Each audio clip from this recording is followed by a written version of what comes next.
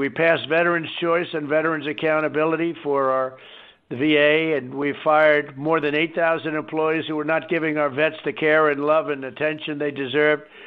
Now the VA has a 91% approval rating from our veterans. It's the highest they've ever had, 91% approval ratings. But VA Choice, they've tried to get that for 50 years, and Veterans Accountability just about the same a period of time, so that they had people in there that didn't love our vets. They were sadists, they were thieves. We had a lot of bad people in there. They couldn't get them out.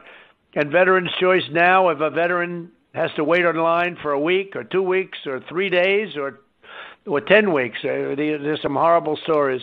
They go to a doctor, we pay the bill. They go to a local doctor, a good doctor, and we take care of it, and they get taken care of. So our vets are finally being treated properly.